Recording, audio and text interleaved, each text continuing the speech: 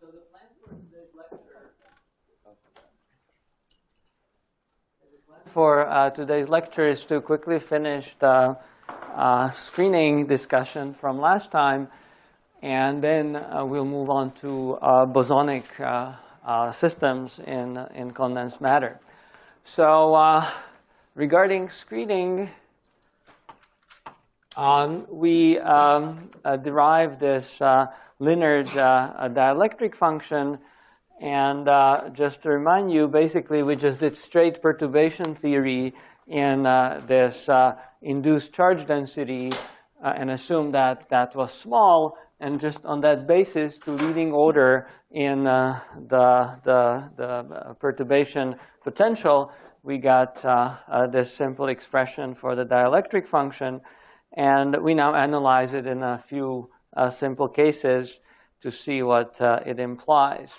So first of all, let me make the following observation. At low temperature and for small q,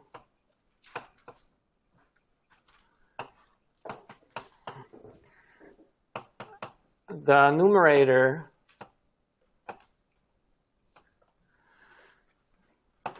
is 0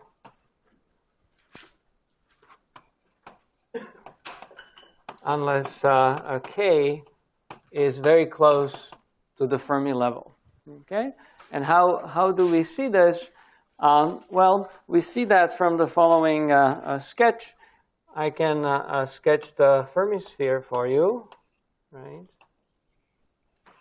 So this is kx and ky. This is kf. And notice what the numerator looks like. So it's a Fermi function of k plus half a q, k minus half a q, and q is small, meaning the 2 points at which I'm evaluating this Fermi function are nearby, right? And for this to be non-zero, the two values have to be different, right? When they are both, for instance, 1, as it would be if both of those momenta were inside the Fermi sphere, then this is 0. When they are both 0, as it would be if both momenta were outside the Fermi sphere, then again, the difference would be 0. The only way the difference is non-zero at low temperature is when, say, k plus q is k plus half a q is inside the Fermi sphere, and k minus half a q is outside the Fermi sphere, which means that this k has to be close to the Fermi level. And then the difference here, q, just spans the Fermi surface. And in that case, the difference here will be 2, right? Because one of them is 0. Sorry, the difference will be 1 because one of them is 0 and the other one is 1. And under these conditions, when k is close to the Fermi level and q is small, one can expand this in the small q. And what one can write then, k plus minus half a q, so we can expand in q. And the expansion looks like this. The leading term is just f of k. That's the term when q is equal to 0. And then the linear term in q has this form.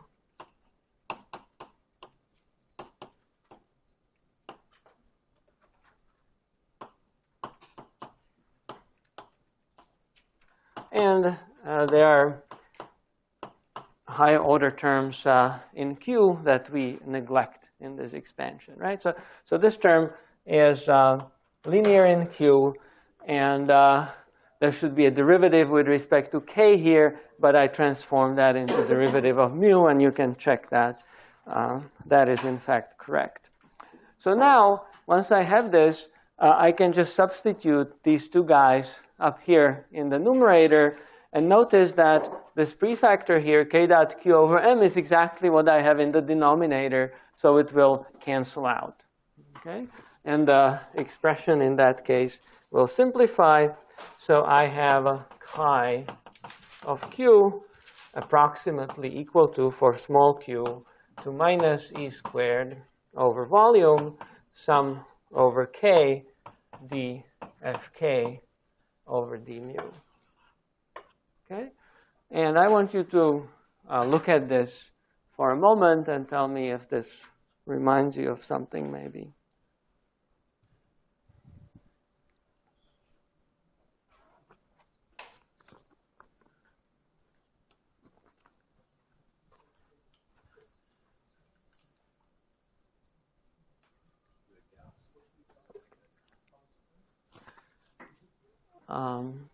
So have we seen a result like this? It looks like the Thomas Fermi result. Exactly. So this is nothing but the Thomas Fermi result that we derived yesterday.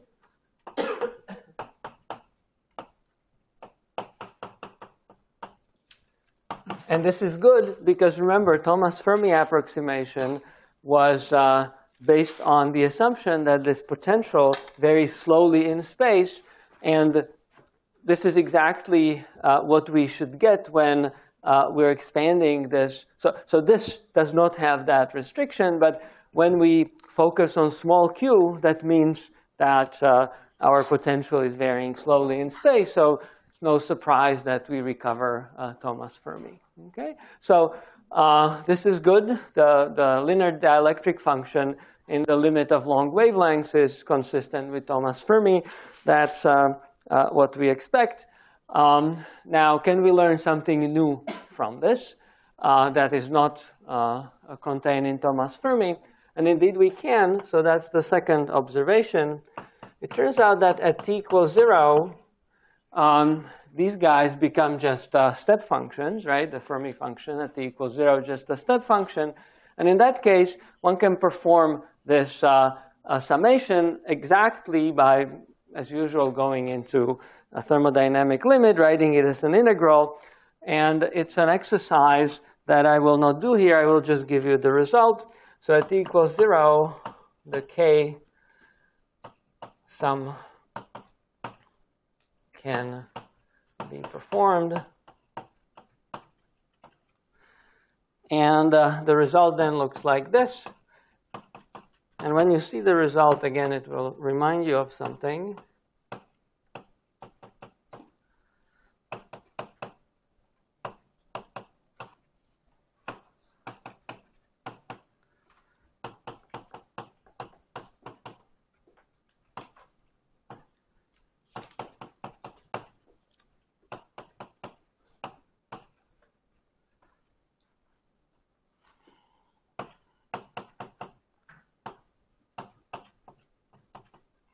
Okay. So if you look at this form here, it's exactly the same form as this function capital F that we obtained in Hartree-Fock approximation. And indeed, if you look at this integral, and if you write it down for t equals 0, you would find that it's exactly the same integral that we already did. So that's another reason why I'm not doing it here again. In fact, what this means that in this linear approximation, one can obtain exact result in the limit when the temperature is 0. For non-zero temperatures, one cannot do this integral exactly, but at least in the ground state, this is the result. Now, perhaps you will recall that one comment that we made about this functional form in the context of the Hartree-Fock approximation is that it's non-analytic. This function is non-analytic at x equals 1. So if we call this function f of x, then I told you, or we discovered that f prime at 1 goes to infinity, or rather minus infinity. And that actually has some consequences for the physics of screening. And let me write that down. This is a kind of interesting thing that is observable physically. So because the dielectric function is non-analytic,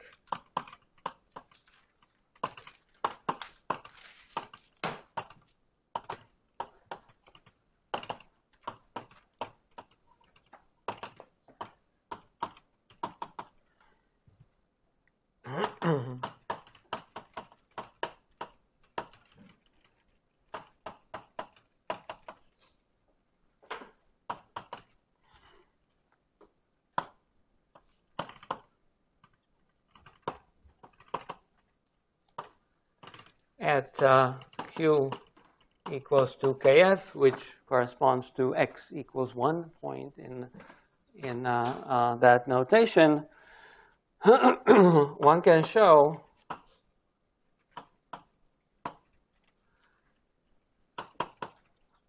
that the screened potential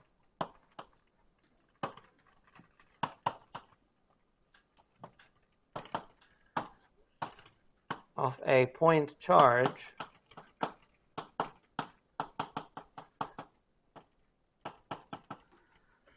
has a term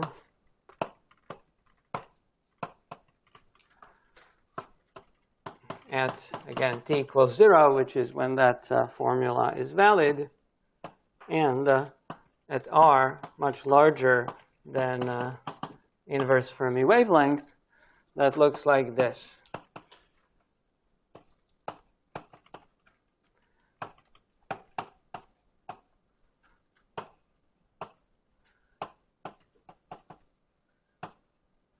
Okay. So interestingly, there's non-analyticity that occurs in that function. If you were to calculate with this dielectric function a potential that arises from a test charge, point-like test charge that you put in a metal, you would find that there's a term that at long distances has this power law decay and oscillatory behavior, right? And this is the so-called Friedel oscillations.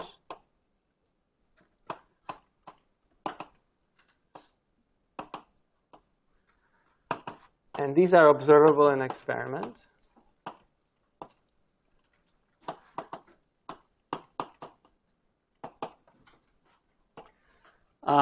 This oscillation in the screened potential translate to oscillations also in induced charge, and these can be measured by various techniques. And indeed, it turns out that when you have a metal and you put some say positively charged impurity at the origin, and you observe the charge density, then indeed it has this oscillatory profile, and the period of oscillation here actually agrees with what is expected to be the Fermi wave vector. So this is, for instance, rho induced of R has this type of behavior.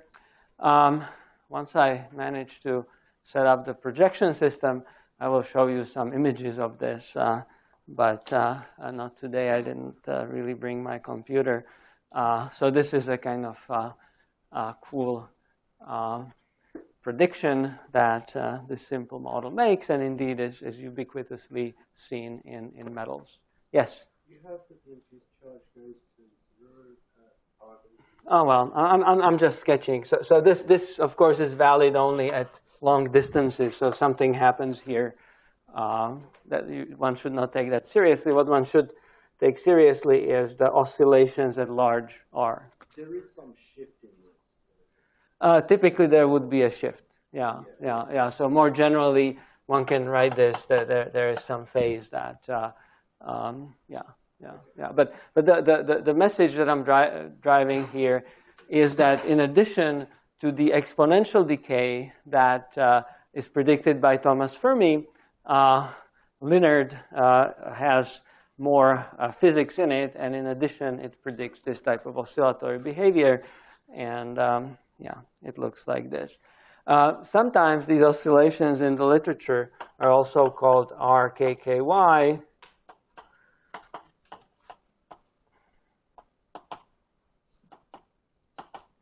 because they were simultaneously discovered by these four gentlemen, Rudderman, Kittel, Kasuya, and Yoshida. Okay, I remember that. So depending on whether you're French, then you prefer Friedel.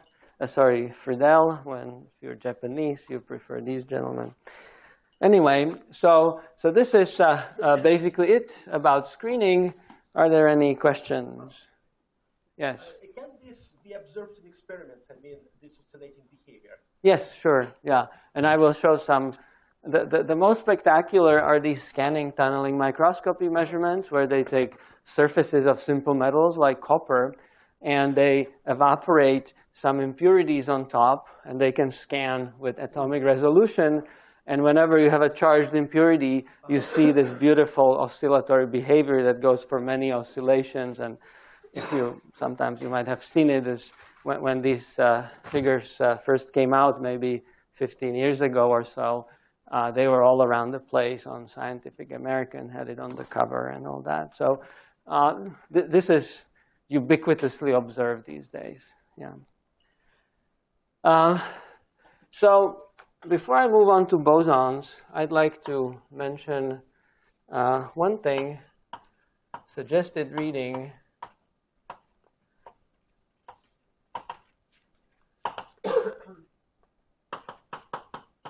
Fermi liquid theory.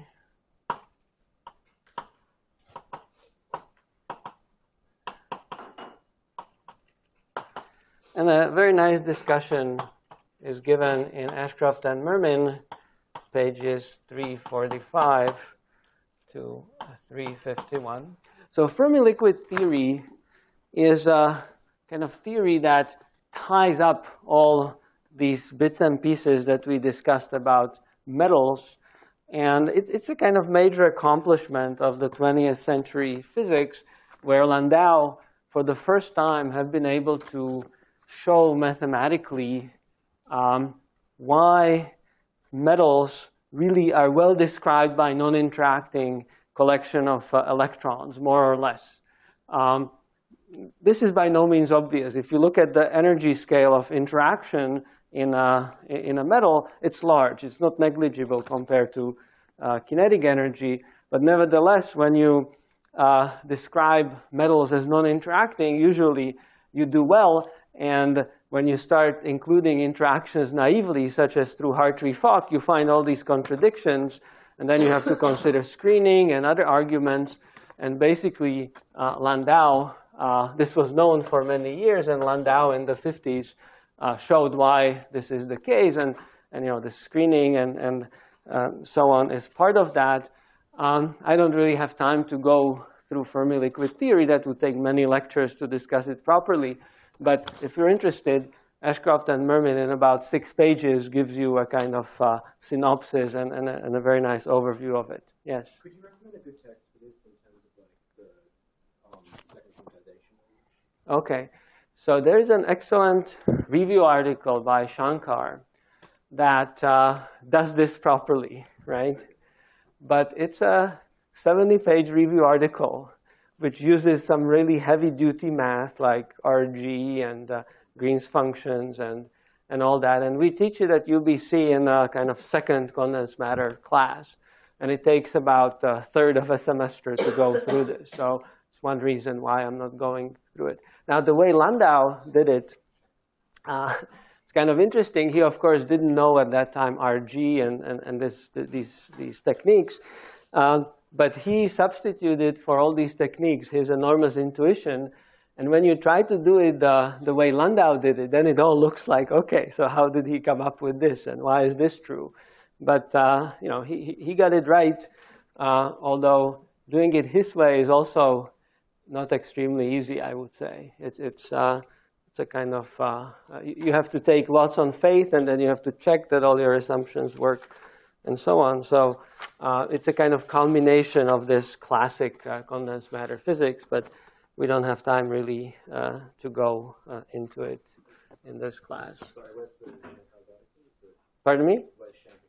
what's the review article? I don't know off the top of my head. It's yeah, I can find it for you. It's review modern physics. You type Shankar. Yeah, it's 90s. That's probably the best way. If you just want a kind of overview, then actually these few pages are pretty good. Yeah, the article is very pedagogical because it starts with the conventional renormalization. Yeah. But it, 054. yeah. So it's a It's a serious investment of time, though, if you want to do it. It's not like something that you can read on Friday afternoon. At least not me. Yeah. Okay, so let me move on, and let's just shift gears. And I move on to boson systems in condensed matter.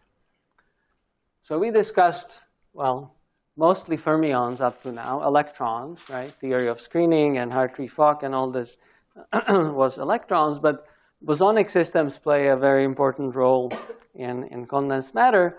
And essentially, there's two kinds of bosonic systems that one can discuss. There is systems with real, or what one may call fundamental bosons.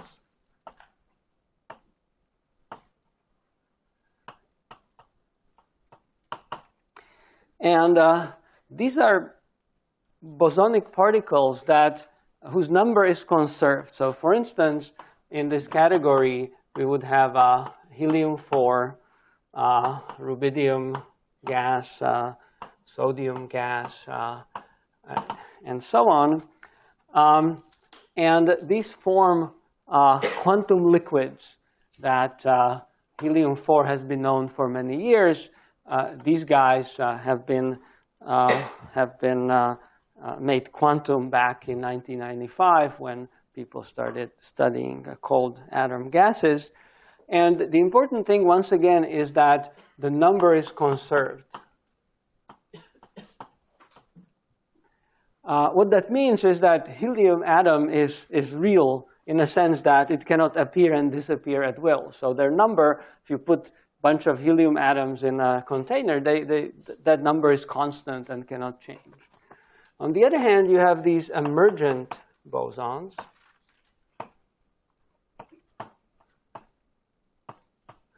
which are no less real than these fundamental bosons, but these emerge as excitations of a solid, and the best known examples are phonons and magnons. Phonons, as you probably know, are quanta of lattice vibrations. Magnons, similarly, are quanta of magnetic fluctuations in solids. And for these, numbers are not conserved. Also, they have no separate existence outside the solid. Whereas if you have a bucket full of helium-4, you can take out the individual atom and examine it, and that's fine. When you have a solid, you have a bunch of phonons inside, but there's no notion by which you can take out an individual phonon and look at it, because it's an excitation of the collective system of the lattice vibrations. And similarly for magnons and other emergent particles, there's a fundamental difference between the two. The first class undergoes what is known Bose-Einstein condensation, whereas the second one does not. So here we have BEC, and here there is other interesting effects. So we need to discuss them separately, although much of the physics is shared. So let me start with this first class, fundamental bosons. I will first review the basics of Bose-Einstein condensation, which you have probably seen in your statistical mechanics class. And then I will lay out what is known as Bogoliubov theory of liquid helium, which shows why, for instance, this at low temperatures, helium-4 becomes a superfluid, and some other things. Okay, so Bose-Einstein condensation.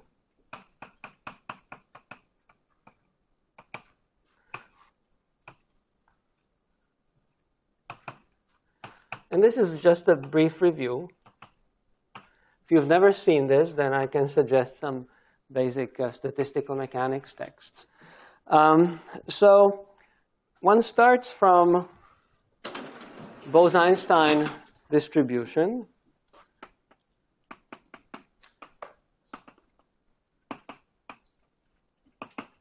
which has the following form. N of k is 1 over e to beta epsilon k minus mu minus 1.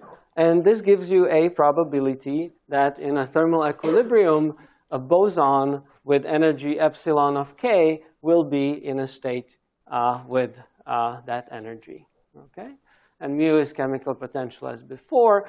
This is similar to Fermi-Dirac distribution, except that there is this minus 1 as opposed to plus 1, and that's the difference due to the different statistics of the particles. These are bosons, so they satisfy different commutation rules than fermions. So the total number from here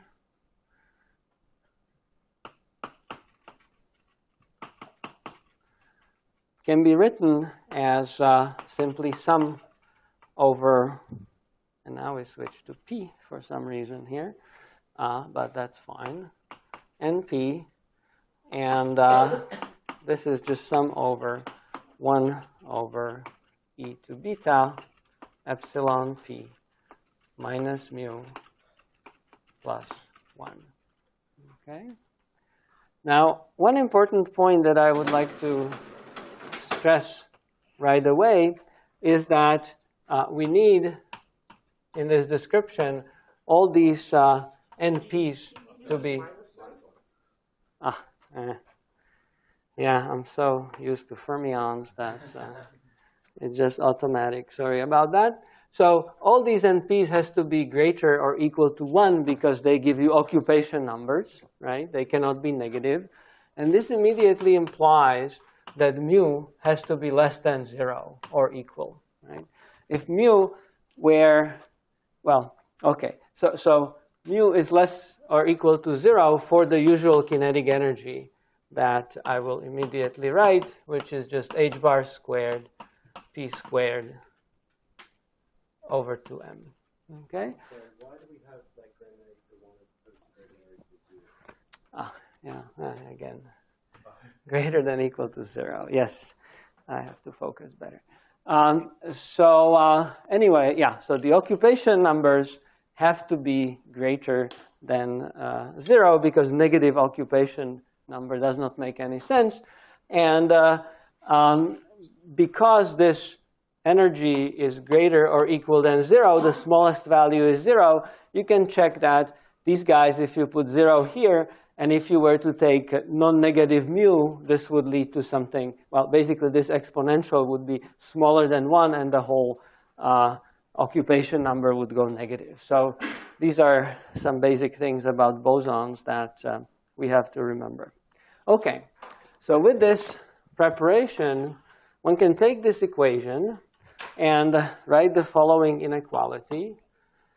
One can write that the total number is less or equal to sum over p of the same expression, but taken mu to 0.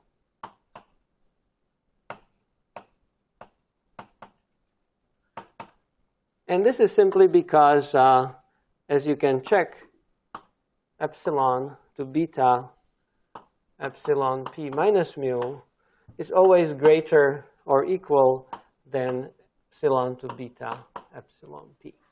Okay, and that's an obvious inequality. You can cancel out e to beta epsilon p, and you simply get that this guy is greater than 1, which is true for this condition. So in this sum, if I take if I take mu 0, every term will be made larger than it actually is, and therefore this inequality holds. So now, notice also that when p is equal to 0, then this denominator diverges, and therefore 0 momentum term is really not defined in this sum. And for this reason, let me rewrite this as n of 0. So this is all the particles that are in 0 momentum state. And then I sum over p with a prime here of the same thing. e to beta epsilon p minus 1. Okay? So this is sum over all p that is not equal to 0, and for those, this is actually well defined. And now, all I will do, I will rewrite this sum again in thermodynamic limit as an integral, and I rewrite this inequality as follows. This is n naught plus omega over 2 pi cubed, and I will explain what omega is in a moment. Integral from 0 plus to infinity d3k divided by epsilon beta h bar k squared over 2m minus 1. Okay? Omega here is the volume. And I'm following this convention because this is what's usually done in the literature on liquid helium, because V is taken by some other thing, which will be the interaction. Okay. So now look at this inequality. And it turns out that this integral here on the right-hand side can be calculated by going to spherical coordinates and by, so I do d3k goes to 4 pi k squared dk. That's the spherical volume element in 3 dimensions. 4 pi is just the total angular integration. And then I can perform a substitution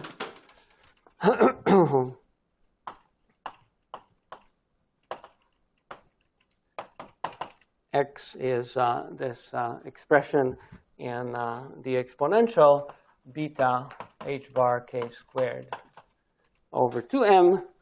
And what will happen is that this will become a dimensionless integral. I can pull out all the dimensionful factors, and this inequality will become something like this, n naught plus omega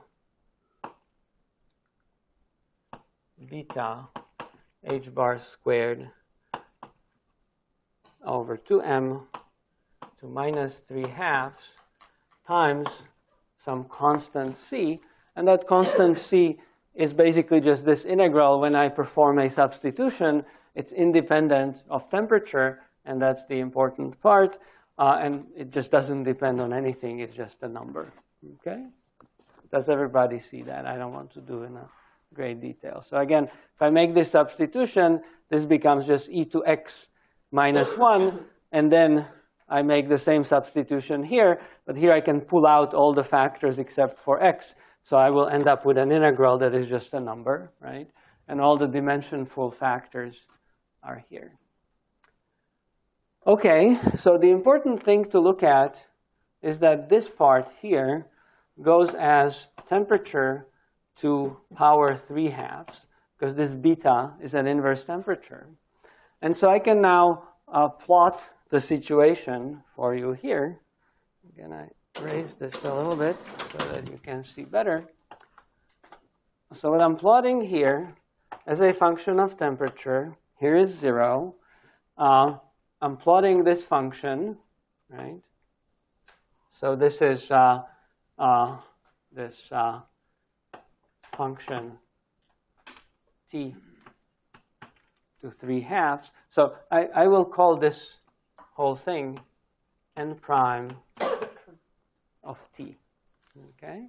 So the way you can view this represents the number of bosons in the ground state of the system, in the 0 momentum state. This then represents all the other bosons, right? And this is the total number of bosons.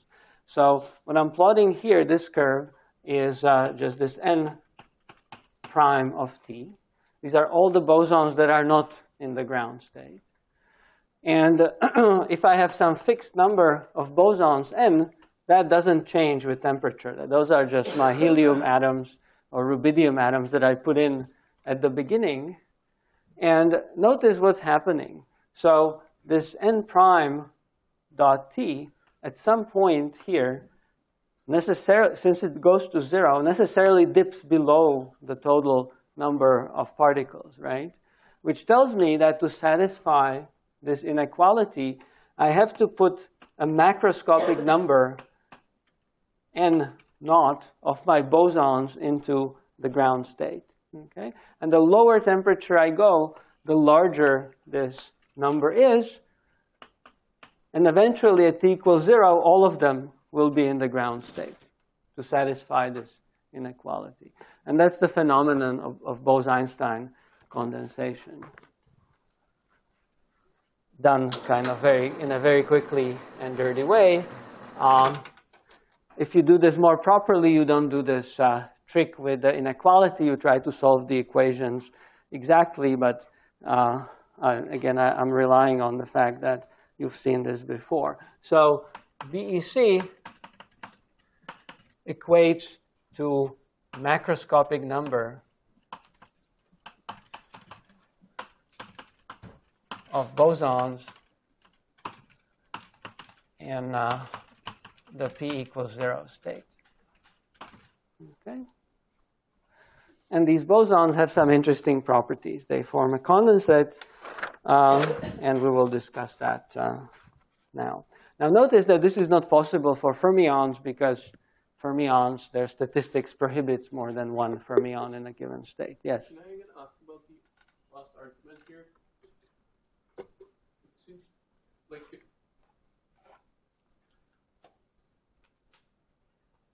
oh, right. I understand. Okay. Any questions? Yes? So is this Bose-Einstein condensation a gradual process, or does it happen at some? It's a phase transition that, well, in this simple treatment, it happens at that point that I marked, right? Above it, there is no need to put macroscopic number of bosons in the 0 momentum state. Below it, there is. In a more refined treatment, you would find a kind of better expression for that transition. But there is a true phase transition. You cool it down, nothing remarkable happens, and suddenly there's a phase transition, and you see the macroscopic occupation. Any other questions? Okay, so let me move on to now a more detailed discussion of this, and this goes under the name of Bogoliubov theory.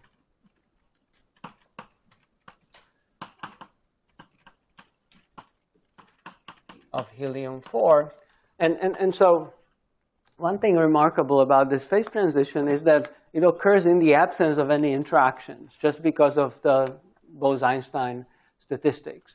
Now, of course, this is not really what happens in a real system like helium. Those helium atoms actually interact among themselves, and this is what Bogoliubov addressed back in the 50s.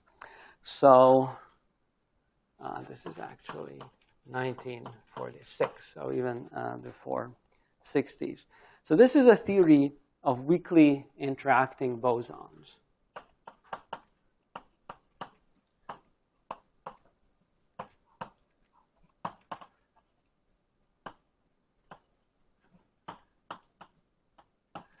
And I'm talking about these fundamental number-conserving bosons.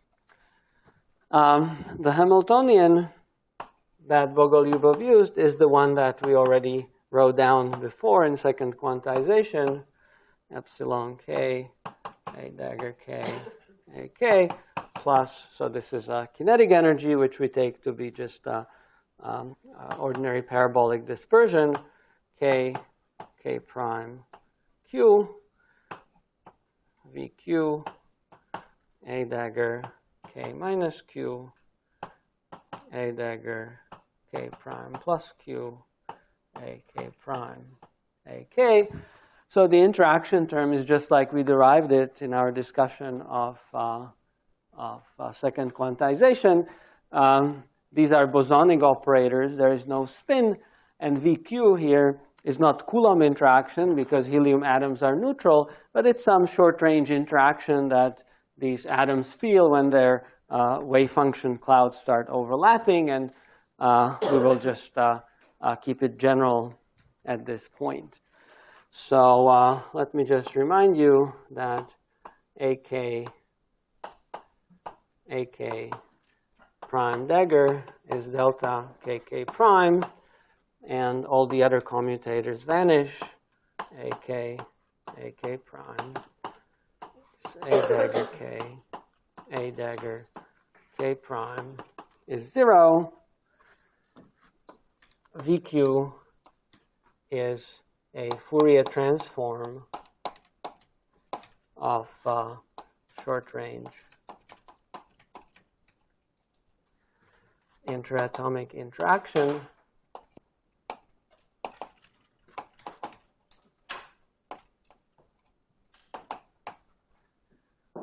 And epsilon k is just h bar squared k squared over 2m, where m, I will, okay, let me see what I use here.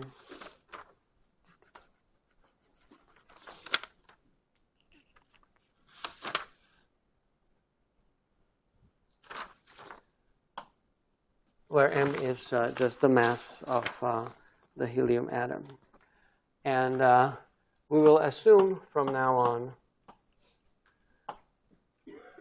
weak interaction and low temperature such that most of the bosons are in this condensate. Okay, just a few are excited, and we'll be interested in understanding how these interactions modify the ground state in which everybody is condensed.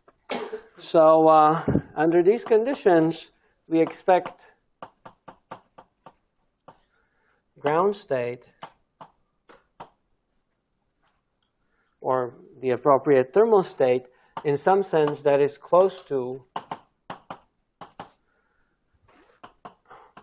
the Bose-Einstein condensate, which in second quantized notation looks like this.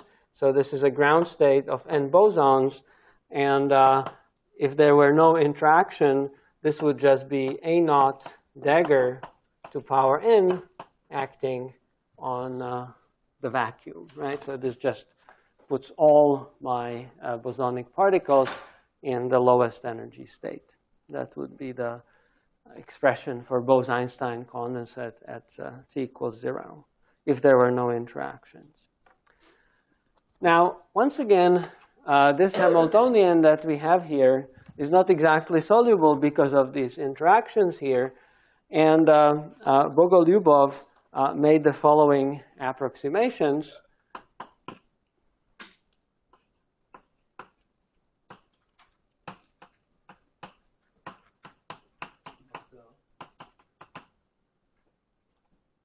Yes? No, it's an unnormalized. Well, no, this is normalized. Yeah, this just gives you a state. Yeah, this should be normalized, I think.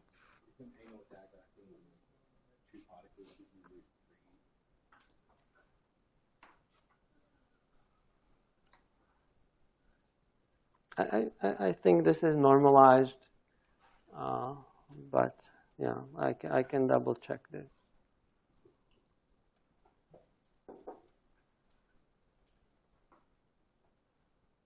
Yeah, those factors, when we define these operators, they were defined, those factors, square root of n and so on, were chosen precisely so that these types of states remain normalized, I think. Yeah, although there may be different conventions in the literature. And if it's not normalized, then we just normalize it. That's not an issue here. Okay. So basically what Bogoliubov did is the following. He assumed that even with interactions, most of these bosons will still be in the ground state. And therefore, A dagger naught, A naught can be replaced by the expectation value, which is just N naught. Okay? And similarly, he said, okay, this, and this is a key point, A dagger naught, also can be approximated by N naught. So this is easy to see, right? If you have a state like this and you hit it with this number operator, then you just get this number, right? Because that many particles you have in the ground state. However, this is somewhat less easy to see, and let's just check this. So let me hit this wave function phi naught n with a product of two of those operators. And let me now use the rules that we derived in class before. So I will get N naught plus 1 times N naught plus 2, okay, acting on phi n plus 2 state 0. But since n is macroscopically large, I can forget about these 1 and 2 and say that this is roughly N naught with a very good accuracy. Okay? So this is the Bogoliubov approximation. Basically, he said that since there is macroscopic occupancy of a single state, we can simply, instead of treating this as operators, we can replace them by C numbers, and then only worry about what happens in all the other states that are not at zero energy. Yes? How do you deal with the vacuum states like you want So that's the key point. So the ground state, once you include interactions, the ground state will not have a well-defined number of particles. And that's a key thing that one needs to wrap one's brain around. And that's both true in superfluids as well as in superconductors. And I will comment on that because that's a non-trivial, very non-trivial issue. Okay, so this is how we proceed. We don't need to do anything with the first term here. Of course, there is a part where k is equal to 0 here, but this energy also is 0 there, so that term just doesn't really do anything. But in this interaction term, what we do, again, following Bogoliubov, we separate each of these summations into two pieces. One which only has k equals 0, and one where we have everything else, right? And whenever we see terms like this or like that, we immediately replace them by this N naught. Now, it's a bit laborious thing to do because we have three different sums here, and each has to be replaced by a piece that has k equals 0 and everything else. So that's 2 times 2 times 2. That's 8 different terms that one has to analyze. So I will not do this in detail on the blackboard. I will just outline how this is done. So we do this. We separate k into a sum where k is equal to 0 plus sum over k with the prime. And we do the same thing with k prime and with the q summation. Okay, that will result in 8 different terms. And we will then replace A dagger 0, A0, and A dagger 0, A dagger 0, and A0, A0, all by N naught in those terms, right? And finally, we will keep only terms with at least 1 power of n naught. Okay? And this is on the account that n dot we expect to be macroscopically large. Let me maybe continue here.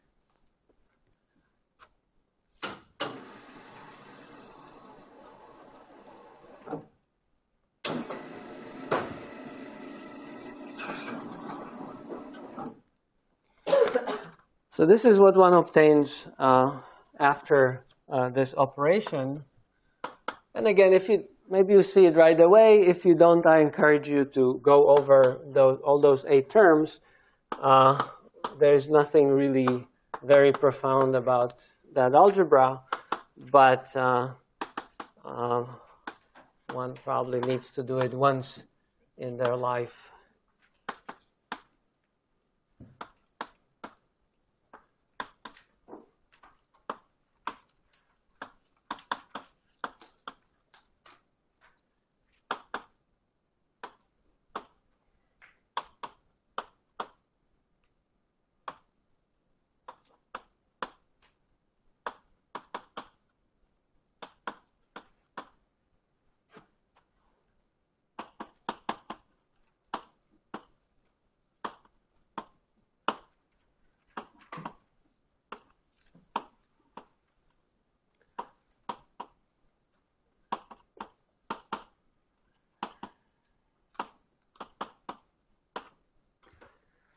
Okay, so this is what one gets. And let me just write that there are also terms that have no powers of n naught, and we neglect them. So let me write it as O terms O1. So these do not have any n's, so they would be much smaller than the guys that we kept. So let me just comment on a few terms here. For instance, how you get this first term. Well, this first term arises from the term, obviously, where k is equal to k prime, and this is equal to q, and they are all equal to 0, right? If you do that here in this Hamiltonian, then you get vq of 0, and then everything else is 0, so you basically get n squared from each of those terms. Okay? Similarly, this term you would get when k prime is equal to q is 0, but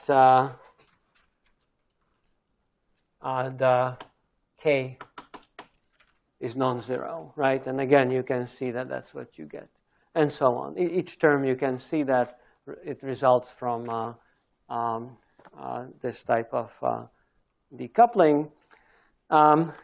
Also note that what we obtained in this last term are these weird terms that contain AA and A dagger, and these are often called Bogoliubov or anomalous terms.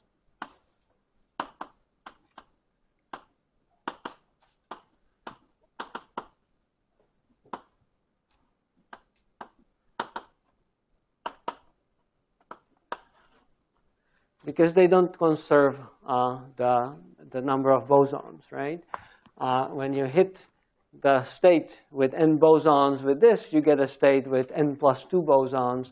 When you do it with this one, you get a state with n minus 2 bosons. So they don't conserve the number of bosons. And of course, the original Hamiltonian did not have that property. The original Hamiltonian perfectly conserves the number of bosons. And what has happened is that in this approximation, where we replace these products of A0 operators by n naught, we're kind of breaking this symmetry that conserves the number of bosons. And you can think of these processes as being processes such that you have 2 particles, say, at momentum q and momentum minus q, and then they disappear into this condensate. Right? So basically, this is a process where 2 particles with opposite momenta meet, and they kind of form 2 particles that now have 0 momentum, right? And then once they have 0 momentum, they can disappear into the condensate because they have 0 energy, so they rejoin the macroscopic number of particles that are already in the condensate. So that's a feature of these types of theories, like Bogoliubov theory, that they don't conserve the number of particles, but it's not like these particles, these helium atoms are disappearing, really. They're not disappearing, they are disappearing into the condensate, or this term would describe a process in which 2 particles just emerge out of the condensate. Any questions about this? Yes? Like, just historically, how close was this one to like BCS coming down? BCS is 1956, so it's about 10 years. This was first. Yeah, I'm surprised the time gap. Well, yeah, I mean, there was, of course, another step, logical step in BCS, that those are fermions, right, electrons. And Cooper had to invent his Cooper pair, which is, in a way, boson. So there was another layer of difficulty in superconductivity, but we'll discuss that later. OK, so now our goal is to analyze this Hamiltonian to see what happens. And to this end, let me define a few things. Just to clean up our notation, I define this quantity eta of k as being n naught times v of k. And I define h bar capital omega k as being epsilon k plus eta k. And again, this just follows the traditional description of Bogoliubov theory that you find in the literature. And also, it turns out one can combine these 2 terms. Basically, notice that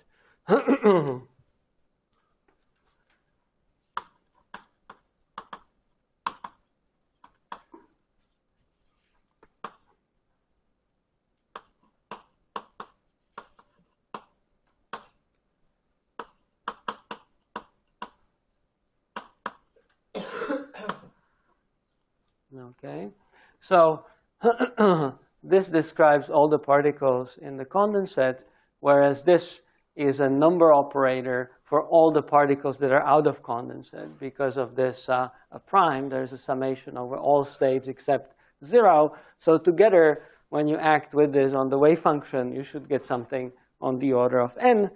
And this allows us to actually combine nicely these 2 terms. And let me show you how this works. So 1/2 n naught squared v naught plus n naught v naught sum over k prime a dagger k a k. This is what I call n prime, and I will assume, in keeping with our general philosophy, that this n prime is much smaller than both n and n naught. So this is the assumption that we're very close to BEC ground state. And in that case, 1/2 n squared v naught can be expanded as follows: 1/2 v naught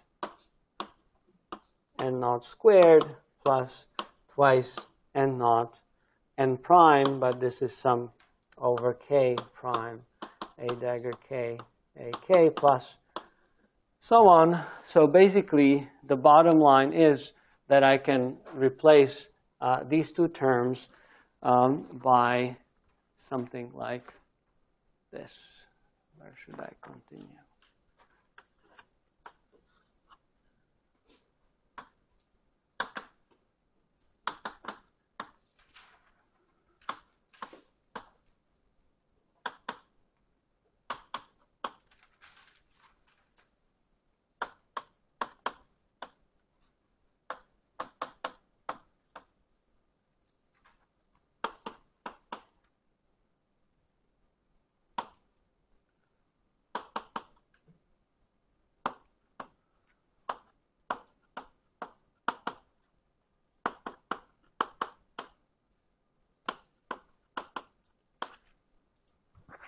So using this expression, I have replaced the sum of these two terms by this.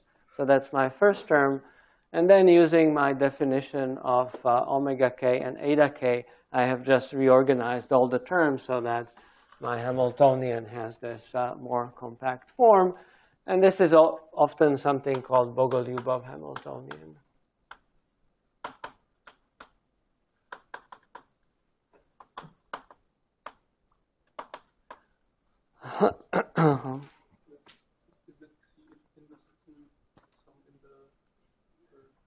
Yeah, this is Greek letter eta. Eta. They are also daggers. Yes, sorry. There should also be dagger. Yeah. Okay, so now we're going to solve this Bogoliubov Hamiltonian, and if you ask how, then the answer is we solve it by Bogoliubov transformation. So he wrote down this Hamiltonian, and he scratched his head for a while, and then he invented a Bogoliubov transformation.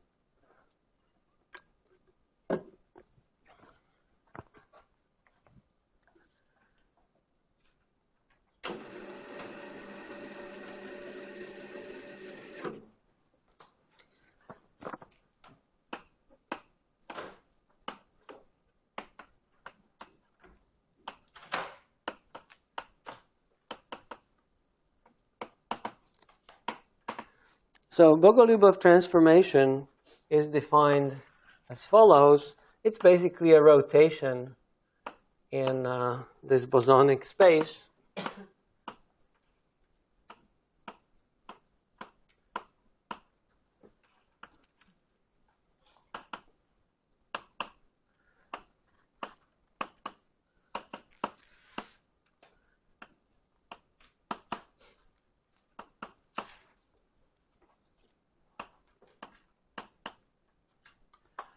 So I go from A dagger K, AK to alpha K, alpha dagger K, which are also bosonic operators.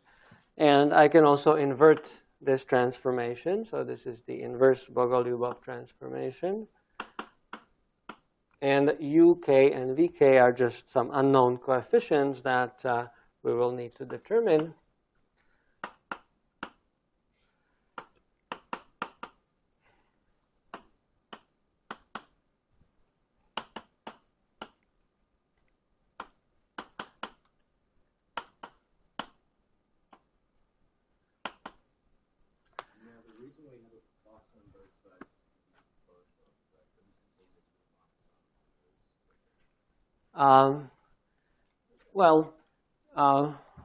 Yeah, this is the form of the Bogoliubov transformation.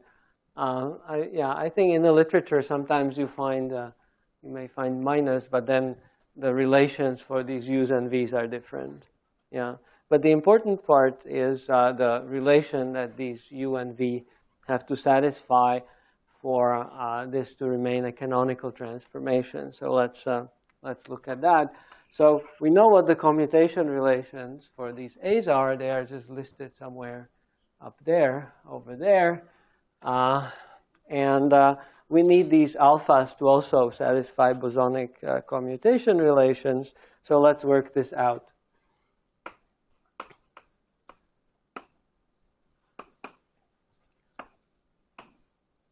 Alpha K, alpha dagger K prime. And again, this is something that hopefully everybody in the audience can do. I just plug in this on for here, this for there, and I use these commutation relations to work this out. And what I obtain is, after about 2 lines of work, I get delta kk prime times uk squared minus vk squared. And in order for this to be proper bosons, I need to insist that this is equal to 1. So this implies a condition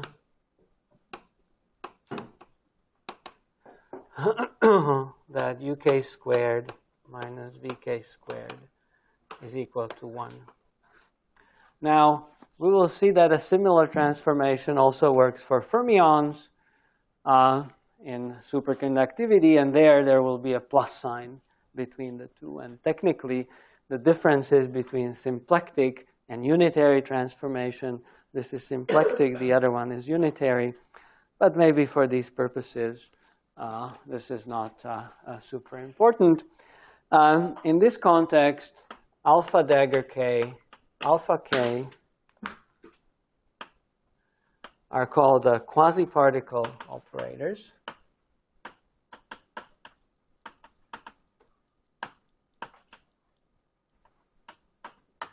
They represent creation and annihilation operators of what is called quasi-particles, and these are going to be excitations of the ground state of this system. And in condensed matter physics, quasi-particles are everywhere. So this is maybe the first quasi-particle that we encounter in this context.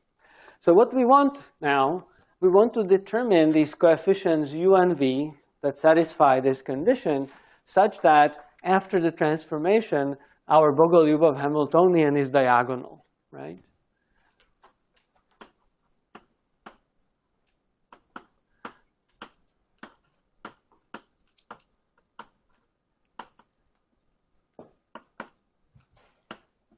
Namely, H is written in these new coordinates is H bar omega k alpha k dagger alpha k plus some ground state energy that will just be a constant. Okay, so we want to find u and v that give us this.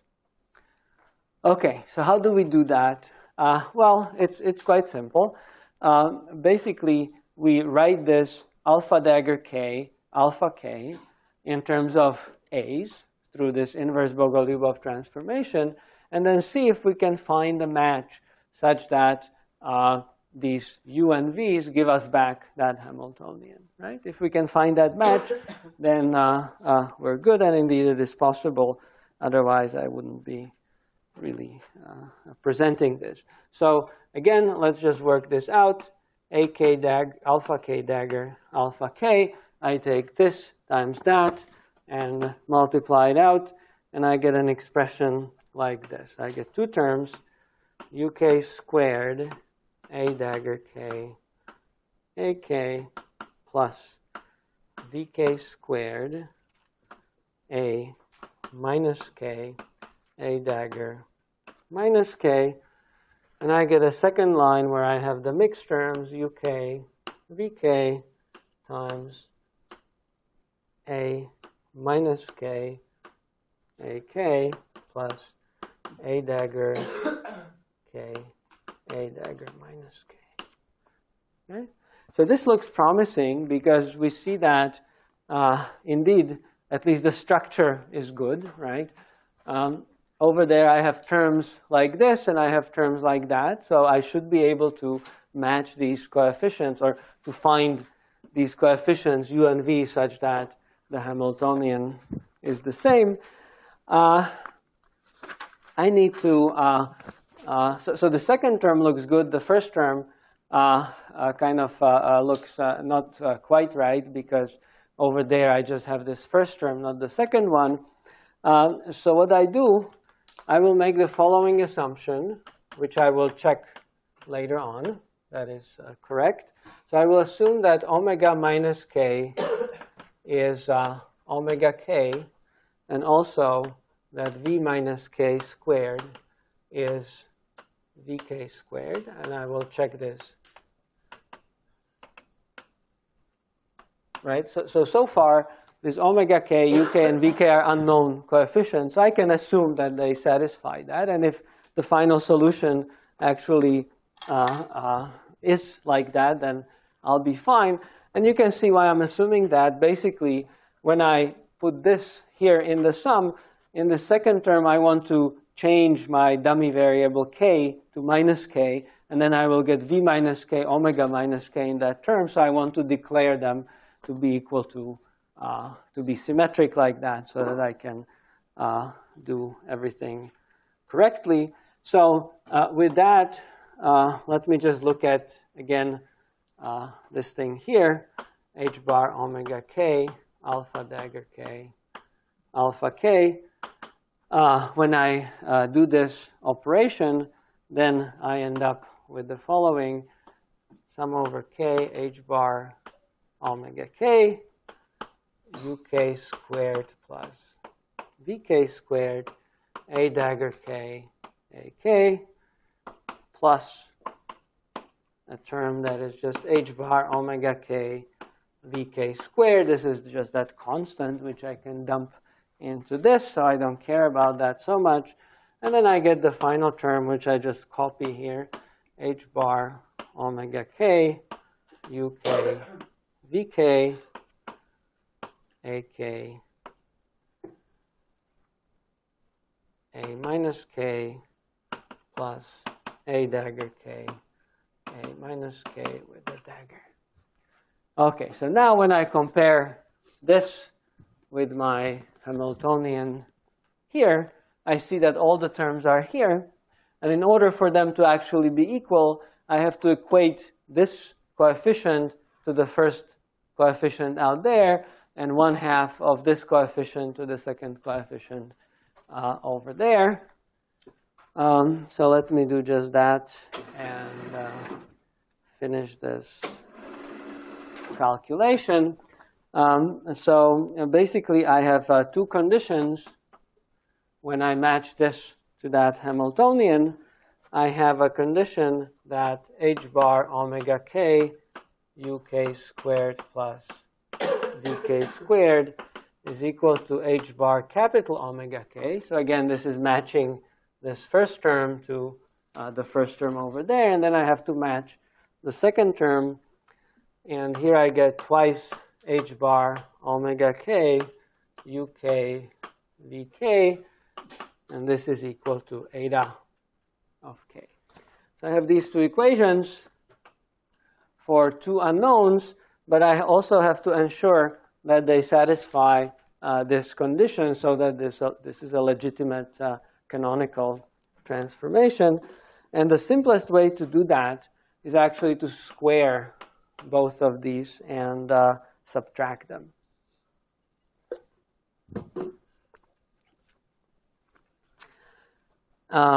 So I square and subtract. And you can see what will happen. I will have an overall term, h bar squared omega k squared, which is common to both of these. And then I will have uk squared plus vk squared squared minus 4 times uk squared vk squared. And this is equal to h bar squared omega k squared minus eta k squared. But this thing here actually is simply uk squared minus vk squared squared. And this is equal to 1 by our assumption. So from this, finally, I get that h bar omega k is equal to square root of h bar squared omega k squared minus eta k squared. And this is what is often called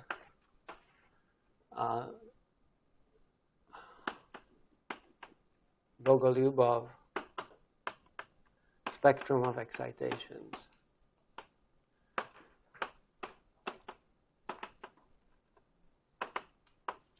One can now use these equations to solve for also uk and vk. I will not do that. You will do that in the next tutorial. I will just go ahead and discuss some physics now based on what we just found.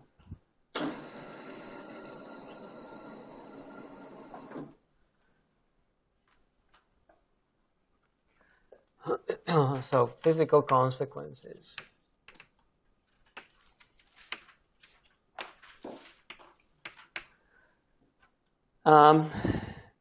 Okay, so let me massage this spectrum a little bit.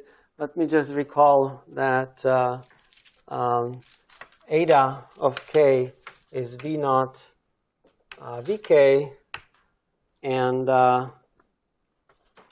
epsilon k is h bar squared k squared over 2m.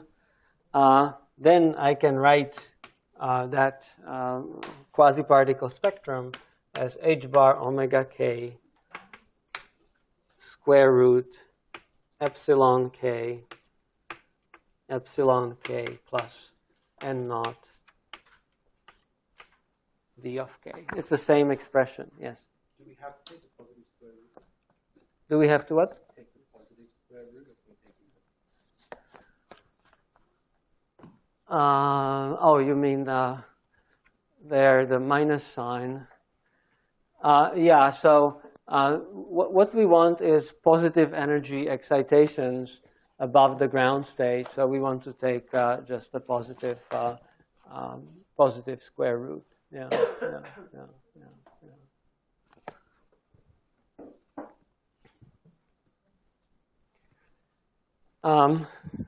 Okay. So let's just now check various limiting cases in the last 10 or so minutes. So one simple case is to take.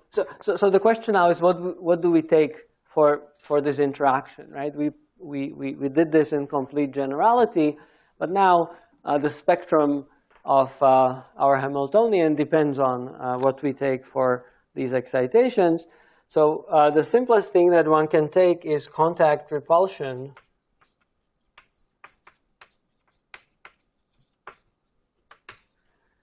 Namely, V of r is some u times delta of r. And this maybe is not a bad approximation for atoms, right, where they interact only when they overlap very closely. The Fourier transform of this Vk is just u over omega for all k, right? Fourier transform of a delta function is just a constant. And in this case, then h bar omega k is basically this. It's epsilon k plus 2 n naught over omega times v.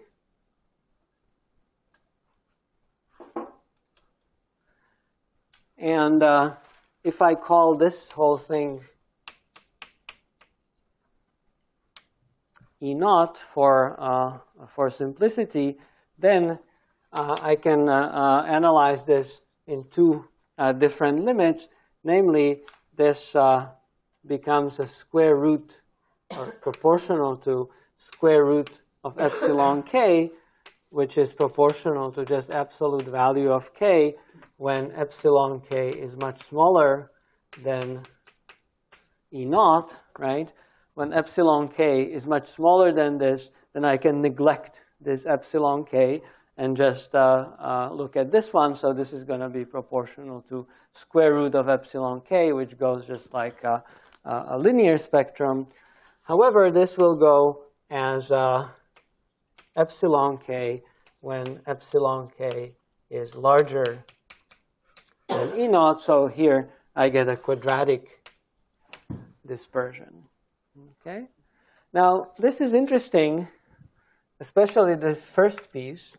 So we're getting linear dispersion. So this is like a sound mode rather than a particle mode, right? Whenever you have massive particles, the dispersion is quadratic, which occurs here at high energies, but at low energies we get this sound-like dispersion or light-like dispersion. So this behaves more like waves than particles. So at low energy, we find linear sound like dispersion.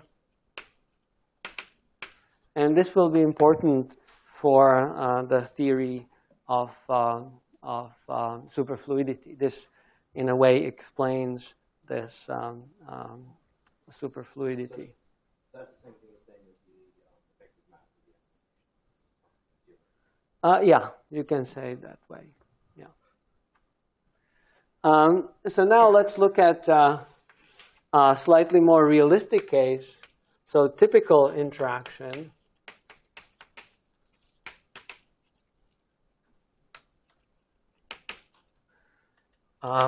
For helium-4 has finite range, right? Namely, if you were to plot Vk as a function of k, it has some finite range, so it would not previously, for contact repulsion, we had a constant, right? That was this constant, but if the interaction has a finite range, then it will look something like this, where this typical scale is A0 minus 1, and this A0 minus 1 is the range of that interaction, which is roughly the size of the electronic cloud of that helium atom. And then it goes zero. It goes to zero slowly. Now, if you were to plug in this type of dispersion into this equation, this is not so easy to do analytically, but you can convince yourself that the dispersion looks like this, h bar omega k as a function of k.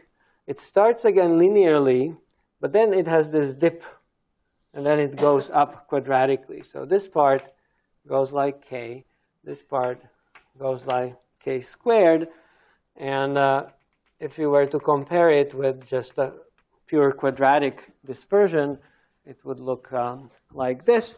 And this sometimes is called a Roton minimum.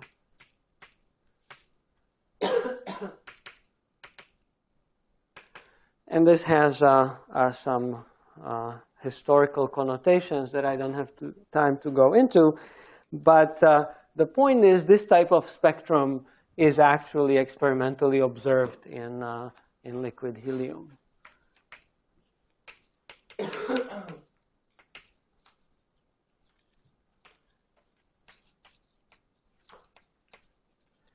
Or more accurately, various experiments done on liquid helium are consistent with this type of spectrum. And so this gives us some confidence that this Bogoliubov theory actually works well. Okay, so I would like to finish this today. And I have one last argument to make. So let me go through that, and I should be done in about 5 minutes that we have.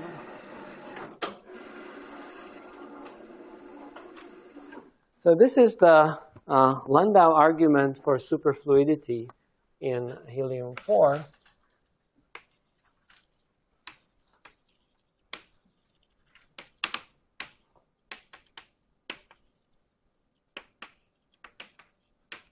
And it's actually a very appealing argument, very simple, almost classical argument. And this is how it goes. So liquid helium is observed to be superfluid, namely it flows without dissipation through narrow channels. If you plunk something into it, it doesn't dissipate.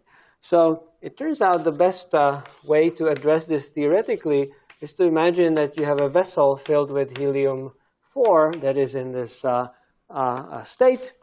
And then you imagine you have a massive object, a pebble or something, that moves at a velocity v through this medium, and you analyze the way how this energy and momentum of this object can dissipate, right? And the way it can dissipate is that it radiates out these quasi-particles, h bar, well, like this. So these are the quasi-particles k, because these are the only excitations that are available, right? So it moves through a medium, its low energy excitations are these quasi-particles that we discussed. So the only way that energy can be dissipated is by radiating these excitations. Now, let us write equations for conservation of energy and momentum in these processes. Okay? So conservation of energy is simple. So this is a body of mass m. It has velocity v at the beginning, and then after it radiates out one of these quasi-particles, it has a velocity that is modified, and we need to account for the energy of that quasi-particle, right? So this is conservation of energy. And similarly, we can analyze conservation of momentum, like we learned in high school, maybe, although maybe not with liquid helium. So this is conservation of momentum. And then I will just massage these equations and show you that they cannot be satisfied at low velocities and high masses. So the object will not be able to dissipate any energy because it cannot satisfy these conservation laws. So what I do, I will square this equation and express it like this.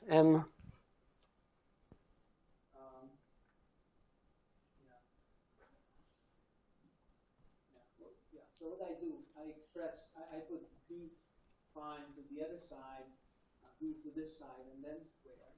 And then I obtain the following equation. B prime squared from this is equal to m squared, b squared plus h bar squared, k squared minus 2m h bar k dotted into b. I divide by 2m and express this b of k times h bar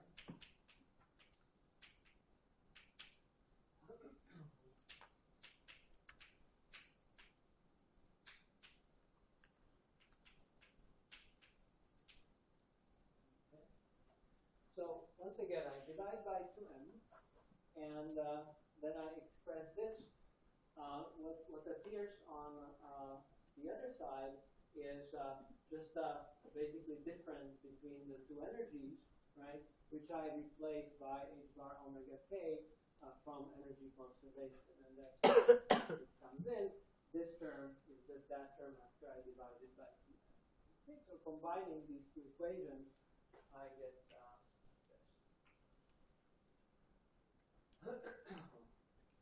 Now I look at this equation and notice the following. This term here can be written like this: h bar squared k squared over 2 little m, where little m is the mass of the helium atom, m, little m divided by capital M. And if this is a pebble, I'm throwing in a macroscopic object, then this ratio will be something like 10 to minus 24, right? Because that pebble will have 10 to 24 roughly atoms in it, whereas one helium atom has just mass that is small. So if you think about it, this term, because of this fact, will be utterly negligible compared to these two terms. These two terms are some microscopic scale. This is the energy of one of these quasi-particles. This is momentum of one of these quasi-particles. So those are microscopic scales, whereas this one is by microscopic scale times this tiny number. So I can safely neglect this thing here, and then I can look at how can I satisfy this equation, and it turns out that at small velocity, I cannot really satisfy that equation. So let me show that graphically. As a function of momentum, k, I plot the left-hand side, and it's just a straight line as a function of k. And let me imagine that I'm radiating at some angle theta, so this will be h bar b k cosine of that angle theta, whereas the left-hand side, this was the left-hand side. The right-hand side is just h bar omega k, so that's that dispersion over there. Right? So this dispersion will look something like this, h bar omega k, and when this velocity v is small enough, then I see that there's no solution. The only solution here is at 0, but that doesn't help me because 0 momentum particles don't help me dissipate energy. I want finite momentum, finite energy. So the bottom line of the Landau argument is that for t less than some critical velocity, there can be no dissipation.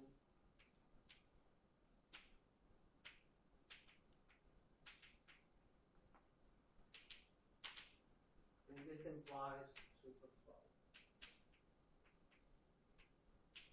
So, according to this theory, at low velocities, the body can move through superfluid helium without any dissipation, and indeed, this is observed.